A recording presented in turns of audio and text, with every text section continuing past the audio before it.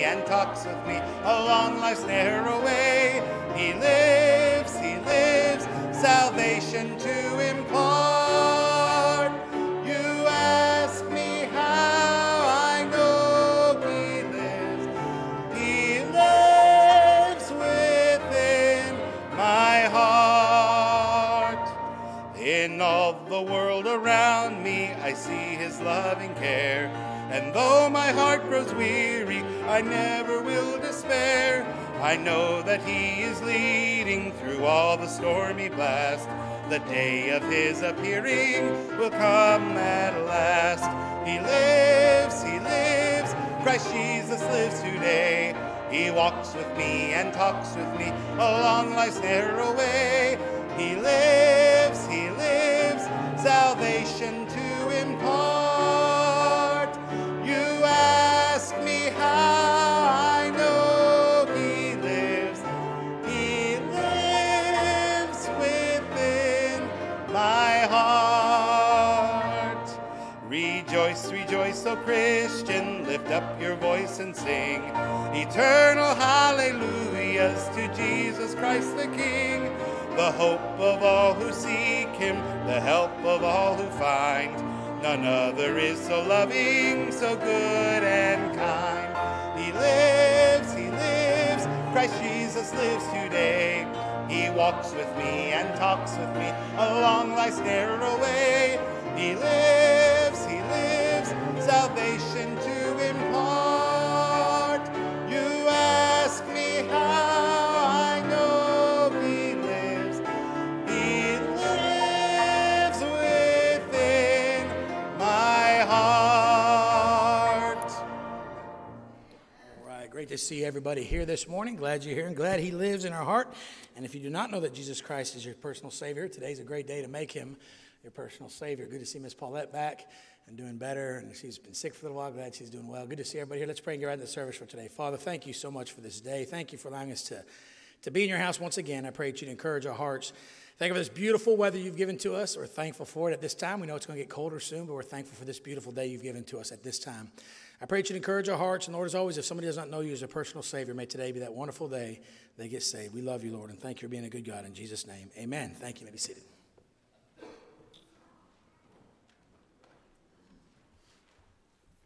All right, number 363. 363. And we'll sing that on the first and last verse.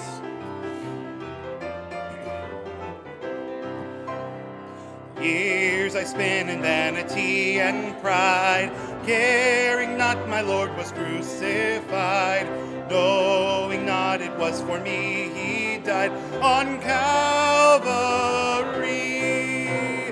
Mercy there was great and grace was free, pardon there was multiplied to me. There my burdened soul found liberty at Calvary. Oh, the love that drew salvation's plan. Oh, the grace that brought it down to man. Oh, the mighty gulf that God did span at Calvary. Mercy there was great and grace was free, pardon there was multiplied to me. There my burdened soul found liberty at Calvary.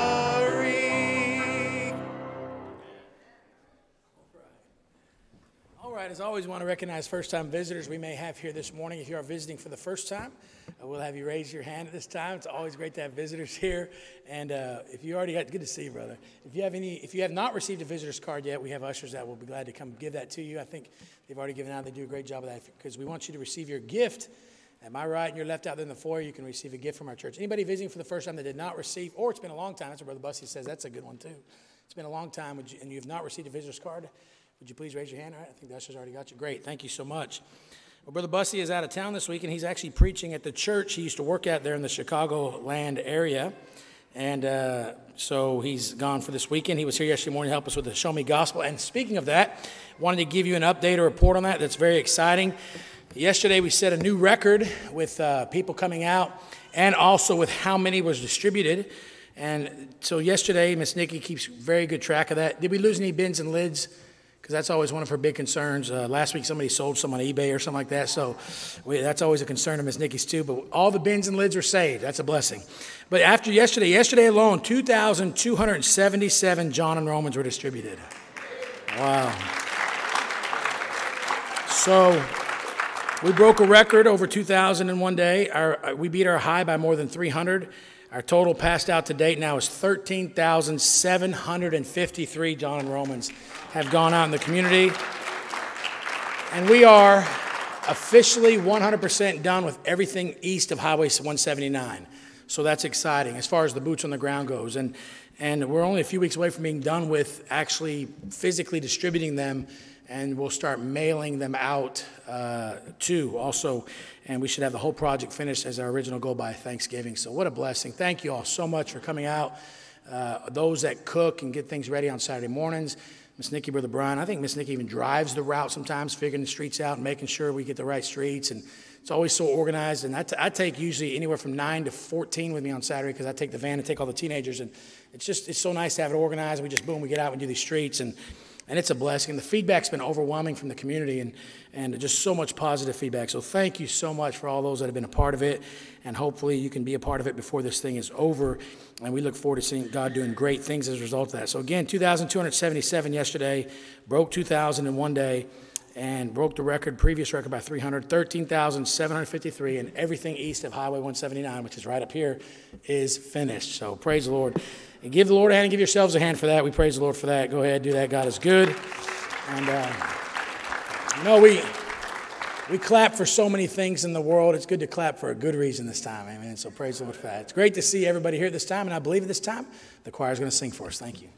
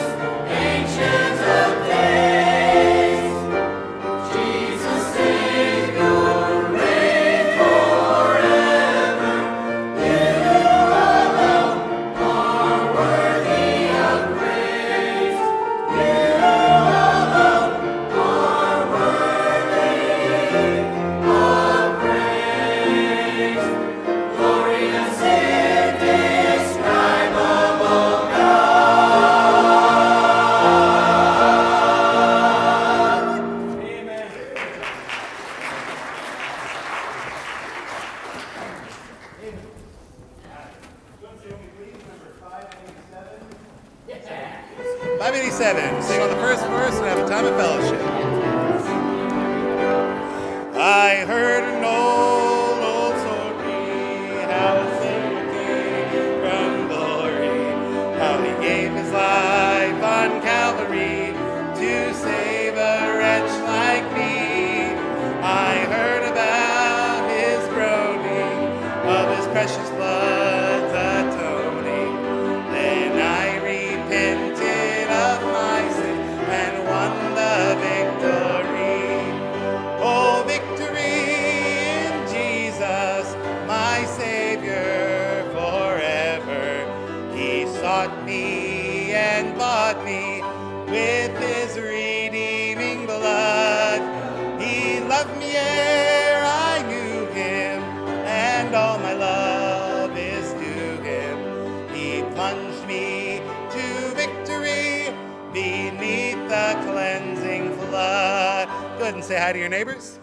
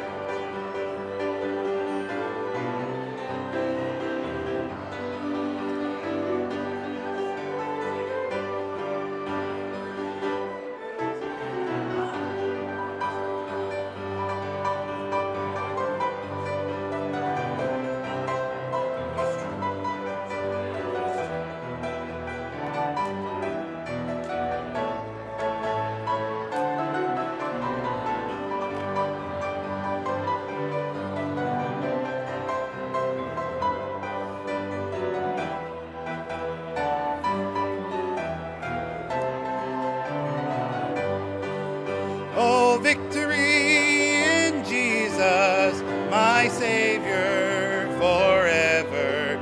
He sought me and bought me with his redeeming blood. He loved me ere I knew him, and all my love is due him. He plunged me to victory beneath the cleansing flood. On the second verse. I heard about his healing, of his cleansing power revealing, how he made the lame to walk again, and caused the blind to see. And then I cried, dear Jesus, come and heal my broken spirit. And somehow Jesus came and brought to me the victory. Oh, victory in Jesus, my Savior forever. He sought me and bought me with his redeeming blood.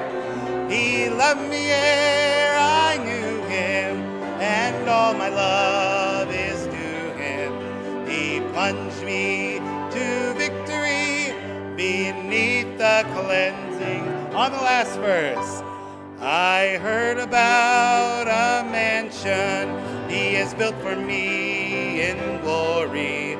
And I heard about the streets of gold beyond the crystal sea, about the angels singing and the old redemption story. And some sweet day I'll sing up there the song of victory. Oh, victory in Jesus, my Savior forever. He sought me and bought me with his redeeming blood. He loved me ere I knew him, and all my love is due him. He plunged me to victory beneath the cleansing flood. Amen. All right, John chapter 13 this morning, John chapter 13. Great to see y'all. Great singing today. I love that hymn. I think that's the theme song of Bible Baptist Church. And Victory in Jesus. Thank you, Brother Josh, for leading singing. Choir, great job. Appreciate it. You're special now from the Estes ladies. That's a blessing to have them back singing. John 13. How many of you are married to the man that you have a hard time getting something for him for birthday or anniversary or Christmas? Like the man who has everything, right? Many of you are raising your hands. How many have a wife like that? All right, there's a few of you. Some of you, it's easy. It's easy to buy. How many have a kid like that? You don't ever know what to get them for birthdays and Christmas. They say it's hard to shop or buy things for the man who has everything. And I asked my wife this question the other day, and she thought about it, and I've asked several of my friends this last week. If Jesus wanted one thing from all of us, what would he desire of us? What's one thing we can do for him, for the man, for the God who has everything, right? And that's right. It's all about the souls. Brother George got that. And don't steal my thunder yet. I'm not preaching yet, okay? You usually ruin my illustrations, but that time you helped it, Brother George. I appreciate that. Mrs. George, you got it right for once, and so that's a blessing. Write that down in this baby book. So, by the way, teenage guys, don't forget after church, I need your shoe sizes, so get that back to me. All right, let's look at verse number 12, John 13, verse number 12. So after he had washed their feet and had taken his garments and was set down again, he said unto them, Know ye what I have done to you? Ye call me Master and Lord, and ye say, Well, for so I am. If I then, your Lord and Master, have washed your feet, ye also ought to wash one another's feet. For I have given you an example that ye should do as I have done to you. Verily, verily, I say unto you, the servant is not greater than his Lord, neither he that is sent greater than he that sent him. If ye know these things, I love this, happy, or also it means blessed, are ye if ye do them. Happy are ye if you do them. I almost titled it, How to Not Be a Miserable Christian Anymore, but we got a different title for it, and I think it'll be an encouragement to you. Father, help us today. May the message and the intent of it speak to all of our hearts. Lord, I thank you for this great crowd you've given us this morning. I pray bless Brother Bussies, he's away preaching, and his family. I pray that you would bless Junior Church that's going on right now. And Lord, thank you that the deaf are coming back as they've recovered and getting healthier. Thank you, Lord, for our sounder ministry, and thank you so much for all you've done with the Show Me Gospel. But Lord, for these next few moments, we need your help. I pray, Lord, that you would speak to our hearts and challenge us, that we might please you more than ever. In Jesus' name, amen. You may be seated.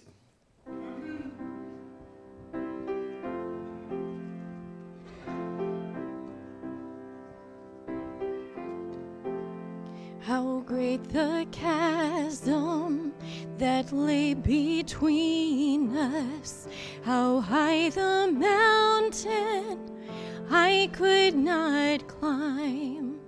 In desperation, I turned to heaven and spoke your name into the night.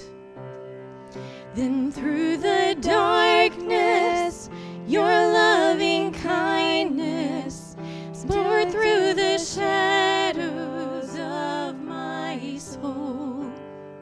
The work is finished, the end is written. Jesus Christ, my living hope. Who could imagine so great a mercy? What heart could fathom such boundless grace. The God of ages stepped down from glory to wear my sin and bear my shame. The cross has spoken, I am forgiven. The King of Kings calls me his own. Beautiful Savior, I'm yours forever. Jesus Christ, my living hope. Hallelujah, praise the one who set me free. Hallelujah, death has lost its grip on me. You have broken every chain. There's salvation in your name, Jesus Christ, my living hope. Hallelujah, praise the one who set me free. Hallelujah, death has lost its grip on me. You have broken every chain. There's salvation in your name, Jesus Christ, my living hope. Then came the morning that sealed the promise. Your buried body began to breathe.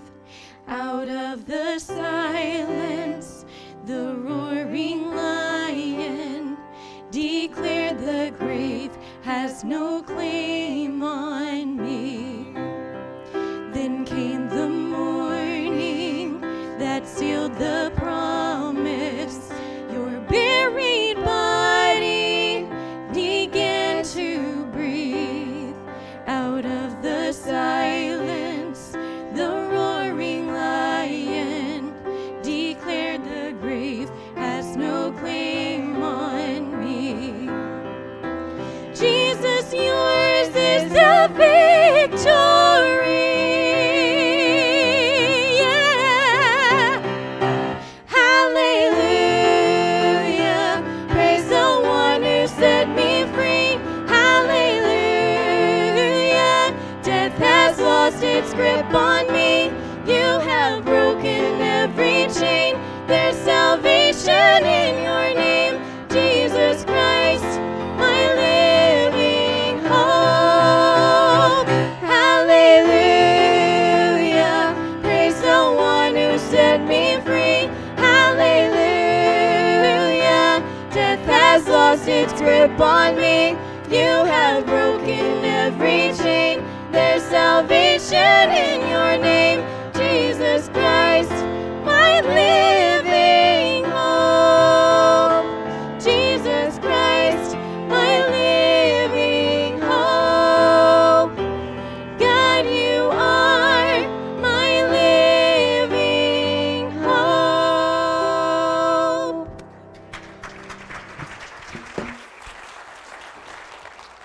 Amen. Never go wrong singing praises to God. That's a blessing. Thank you. It's about hearing family sing together too. What a blessing. So good, John. Let's go back to John chapter 4. I'll be bouncing around a couple other parts of the Gospels today. You will have your life change when you begin to understand the dispensations of the Bible and how God intended everything to be written in the right order that He did. The Old Testament and the New Testament do not contradict each other, but rather confirm each other. We understand that the Bible is written for two main purposes. One, for horizontal benefit. I call that for our earthly living, because we do live on this planet. And then there's a vertical component to it too, which is for spiritual benefit and purposes. When David killed Goliath, that was more of a physical act. When a soul gets saved in the New Testament, that is a spiritual act. And as I mentioned Wednesday night, I feel like there's going to come a day when we get to heaven where the Old Testament saints will actually ask us as Christians, say, what was it like to witness the salvation of a soul? What an amazing thing, a miracle we should never take for granted, to be able to say that somebody got saved. Wait a minute, to think about how I got saved or how you got saved by the grace of God. The salvation that God gave to us. The Old Testament sets up the stage for Jesus and His ministry. The Old Testament is nation-focused. New Testament is individual-focused. So it shifted a little bit, the mindset and the intent of what God had to do with mankind. The Old Testament, the emphasis was on Israel a lot, and it will go back to that someday. But the New Testament, the church, has a different mission or burden than the Old Testament had, and I don't have time to get into all that. So when Jesus came to earth, he showed everybody his intent. Now we understand that for 30 years, there's not a whole lot about him. We understand some exposure to his birth. We see a little bit of him when he's 12. And then from 12 to 30, those 18 years, it's quiet. There's not a whole lot about him. And then 30 to 33 and a half years, 3.5 years, that's all he had. He transformed everything, horizontally and vertically. And everything Jesus did vertically was to benefit horizontally, and everything Jesus did horizontally was to benefit vertically. They worked together. So the Old Testament and the New Testament were married, so to speak, by Jesus' ministry. When Paul came along, he starts to encourage the church, teaching us horizontal activities, how to get along with all of our horizontal relationships, with the intent of helping us personally and those around us vertically in the spiritual realm. So when Jesus is coming, we have to understand the time frame in which he's reaching. He's reaching the Jewish people at first.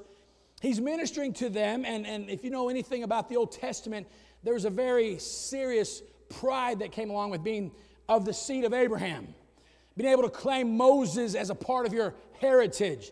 Much like we Americans like to talk about George Washington and all those, these guys took it to a whole new level when it came to being able to say, we're from Moses and Abraham, and that's our forefathers. Those are our, so to speak, Old Testament patriots, our Old Testament leaders, and they clung to them, and it was all about being the best you could possibly be, and being that leader, and being the champion, and being the king of a nation, and being the best nation in the world. And then Jesus comes and shocks these Jews who've been taught that all their life, taught about David, taught about Abraham and Moses, taught about David's mighty men, and Jesus washes their feet.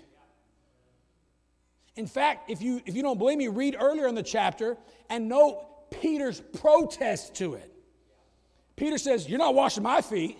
And Jesus says, fine, you have nothing to do with me. And then Peter says, no, wash everything then. I want to be a part of what you're doing. And Jesus washes his feet. And then he says this, as we said earlier. Actually, let's go back to John 13 again, just real quickly, John chapter 13. I'm laying the groundwork for the message today, just briefly. Look, it says again in verse number 12, so after he had washed their feet and had taken his garment and was set down again, he said unto them, know ye what I have done to you? What a great question. He's asking, do you guys realize what I just did? Do you realize what I just did?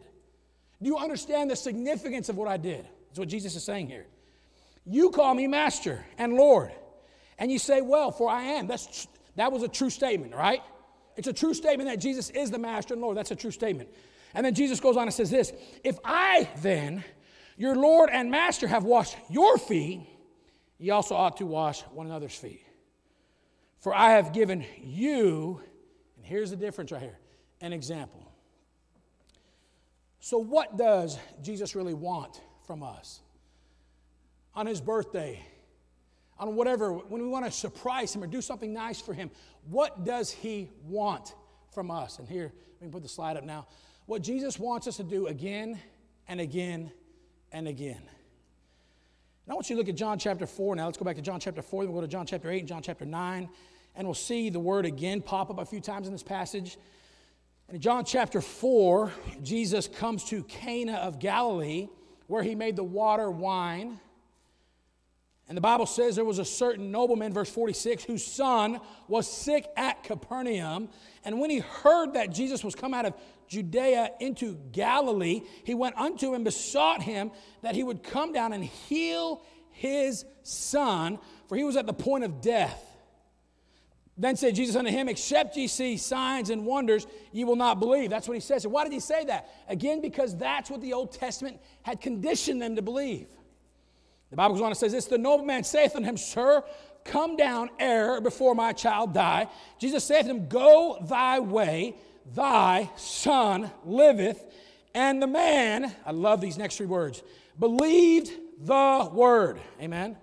That Jesus had spoken unto him, and he went his way. And as he was now going down, his servants met him and told him, Hey, thy son liveth. Wow, what a miracle. And by the way, can I just throw this out here? This miracle, I think, was more important than Jesus turning the water to wine. His mama wanted that done. I think he indulged her to make her happy. Right, Brother Tim? We talked about it the other day. But in John chapter 4, he's performing a greater miracle. But all of his miracles, everything he did was with the intent of one thing. Here it is, helping somebody leave different. Help. Jesus was the master of the ministry of helps, which goes back to Brother George's answer, souls being saved. He was the minister of help. This world has always needed help. As soon as Adam and Eve partook of the fruit, the reason they hid is for the first time in their lives they understood this concept. We need help. We need help. And they didn't know what to do because the serpent all of a sudden left them. And that's how the devil is. He'll get us to the brink, get us to fall, and then he'll abandon us. So they tried to help themselves, and they failed. So God came and what did he do? Helped them.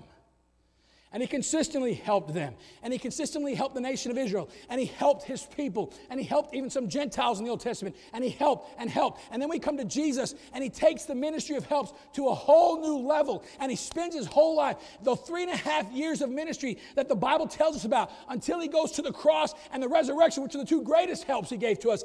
In that 3.5 years, all he did was help. And that's what Jesus wants us to do as Christians again and again and again and again and again and again, is to just help somebody else. That's it. What can I give to the man who has everything? What can I do for the Son of God who spoke this world into existence? What can I do for the King of Kings and the Lord of Lords? How can I appease him? How can I satisfy him? How can I please him? And I understand, tonight I'm going to talk about worshiping him, what we can do for him personally. But when it comes to the ministry, when it comes back to what I said in the original part of the message, how we have this horizontal and vertical thing, when it comes to the exterior of our lives, now tonight again, I'm going to talk about the personal part. But today, when it comes to that part of it, he says, help somebody. Help somebody. You know why? Because man always needs help. I need help. And I've been helped. We all need help. And God has chosen, instead of sending us on crusades to fight giants, which sounds a lot more fun to me. I mean, I'd like to go to battle for him, right? We will someday, but instead of sending us on these conquests to overtake lands like he did Joshua, and instead of standing up on Mount Carmel like Elijah, he sends you and me to a little kid in town that needs help. He sends you and me to an older person in town who needs some help. He sends you and me to the coworker who needs some help. And by the way, today, America will not get the help it needs by what happens on the first Tuesday of November. They've told us they're going to help us for years, and typically they help themselves. I actually saw a funny mask this week I would actually consider wearing. It says, "This mask is as useless as a politician." Somebody say amen right there. But the fact of the matter is, this country, this county, this city, this neighborhoods, your coworkers, even family need help. And Jesus is saying, look, your feet were dirty. They were very dirty, and their feet got dirty back then. I mean, I think I have beautiful feet compared to Peter. We're going to compare when we get to heaven. My wife disagrees with one verse in the Bible. How beautiful are the feet of them that preach the gospel. She says that's the only verse in the Bible she struggles with. The Bible says the preacher's feet are beautiful. If you're a preacher today, you have beautiful feet. The Bible says so, amen. But the point I'm trying to make is this. He humbles himself. He gets down on his knees. He takes it. The Bible says he put his garment back on. So he got down and he knew he was going to get dirty. The splashing around. I've seen the illustration. We've used here a little cup of water. I think it was a mess. There was like probably mud on the floor. I mean, these guys walked around in sandals all day long in the dirt and the dust of Israel. And Jesus washed them and humbled himself. And he's saying, your feet were dirty. Something as simple as that. But for 3.5 years now, as I get ready to go to the cross, you've observed me and you've watched me. And watch, what have I done? I've helped people and helped people and helped children and helped women and helped men and helped families and helped people who had power, helped people who had nothing to give me, helped the poor, helped the rich. He helped and he helped and he helped and he helped it again and again and again. And that, my friend, is what Jesus wants us to do again and again and again. He is readily available and willing to give us the help we need to help those out there. He has helped us through His Word. He's helped us through fellowship. He's helped us through the church. He's helped us through family and friends of the faith. He has helped us so that we might help them. And in turn of doing that, it actually helps Him. He doesn't necessarily need that help, but it pleases Him. John chapter 8, early in the morning, He came again into the temple. And all the people came unto Him, and He sat down and taught them. And in verse 3, and the scribes and the Pharisees brought unto Him a woman taken in adultery when they had set her in the midst. Next chapter, John chapter 9 and verse number 1. And as Jesus passed by, He saw a man which was blind from his birth. So you see that, and you can find it in the Matthews and the Marks and the Lukes and the Johns. But again and again, this past week we have seen people who had needed some help. Now, I was blessed that the other day we got a phone call from someone who got a John and Romans. A lady requested a visit from a lady in our church. She asked for a lady that was more seasoned. And I'm glad I knew who to call. I called Mrs. George. And she spent 2.5, and I say that in a very complimentary way, Mrs. George, you are the man. I mean, you are the lady. You're awesome. And she went and spent 2.5 hours with a lady last Friday. Yet this morning I was driving the bus. We picked up 24 kids today, by the way. The bus numbers are climbing back up again. But you know why they are? Because he didn't tell me this. He would never tell me this. But somebody on the bus said, hey, did you know Brother Trevor spent 2 hours at one kid's house yesterday playing foursquare in his driveway? I'm not saying we all have to do that, but that's why the bus route's going to 24 again. And he doesn't know I'm telling you this, and he didn't ask me to tell you this. He probably wouldn't want me to tell you this, but I'm going to tell you. Because it's those little things. When somebody's getting attention from somebody who has it better than they do. And by the way, can I say something? If we're saved and they're not saved, I don't care how much more money they have than me. I've got it better than they do. If I talked to Jesus this morning, I've got it pretty good. If I was able to read my Bible this morning, I've got it pretty good. If I was able to pray to the King of Kings and the Lord of Lords, I've got it pretty good today. Help and help and help. You see, Christians slowly start to turn miserable and critical when everything turns inwardly. When we get our eyes off of them and start looking at us, we become miserable Christians. And we disappoint what Jesus wants us to do again and again. Christianity has been so twisted in America today. We think it's all about us, and it's not. If anybody had the right to say it's all about me, it was Jesus Christ. But He said it's about you. It's about the blind man on the side of the road. It's about the little children that want to come to me. And the disciples even said, shoo, shoo, shoo, because that's the way the Jews were taught. You don't bother a man of prestige and honor and clout and power. No, bring the children. Suffer them to come unto me. And by the way, as the pastor of this church, suffer the children to come to Bible Baptist Church. Suffer the children to come on in. We want them here. Where else do we put them right? I'm glad a bunch of kids got on the bus route. Maybe they'll do some damage. Maybe they'll rip some things. That's okay. I want them here. Suffer the children. Why? Because we all need help. We all need help today. And that's the main purpose of the church.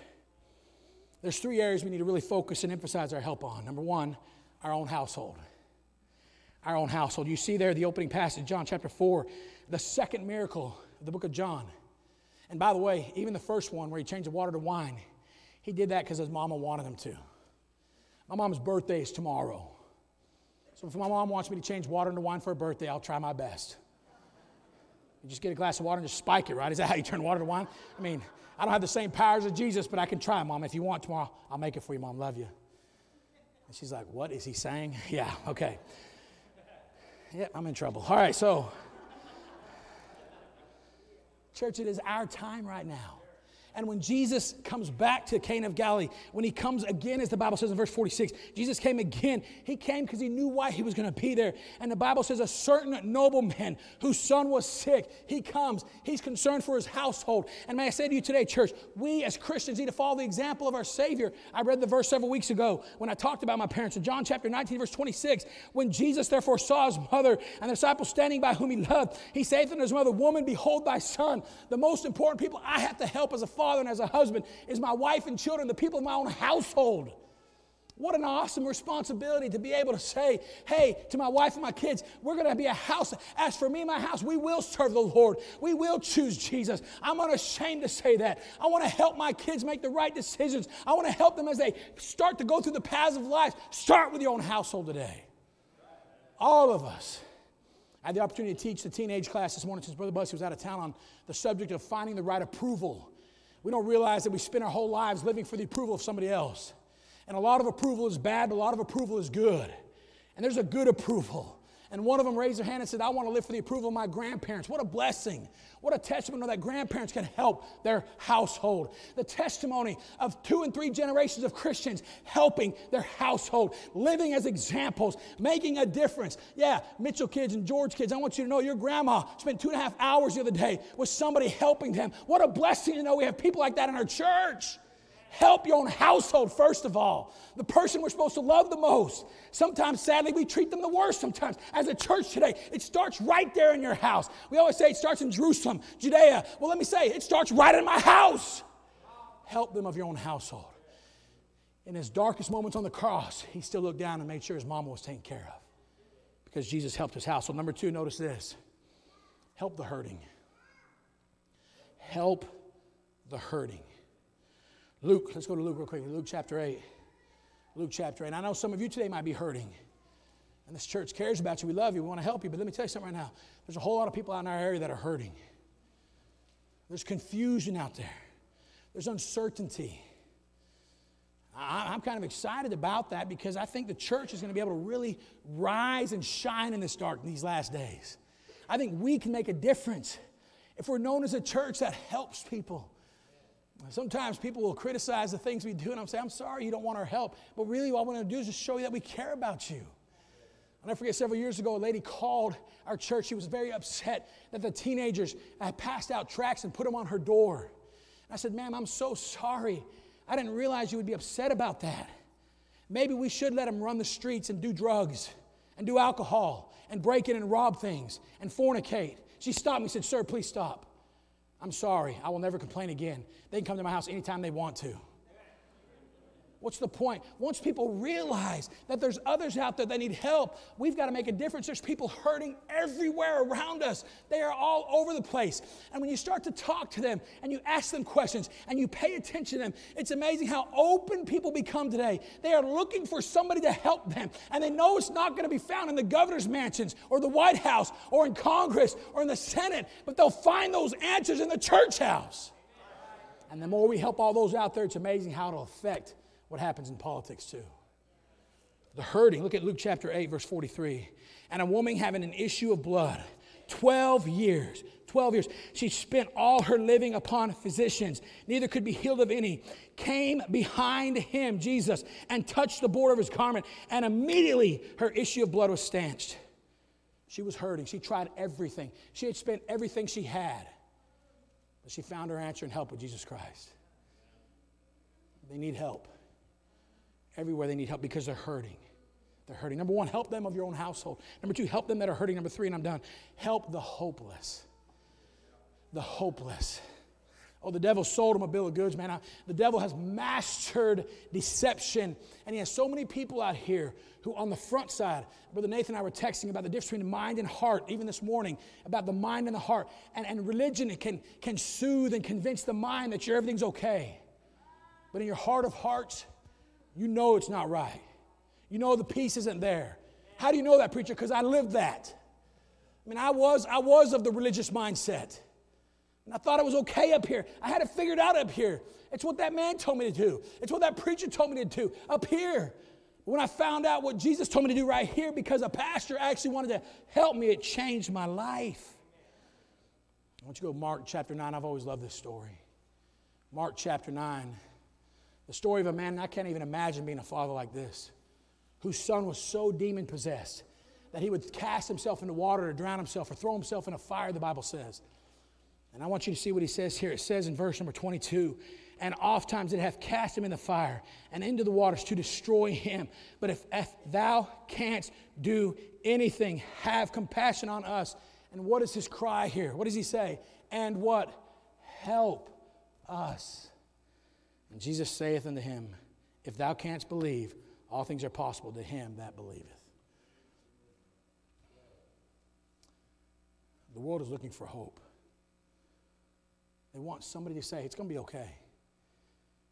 And religion can't ever tell you that honestly. And the government dead sure can't tell us that honestly. Education can't satisfy that itch of hope. But to know the love of the Lord and to know Jesus Christ personally is hope. That everything he says in this book is true.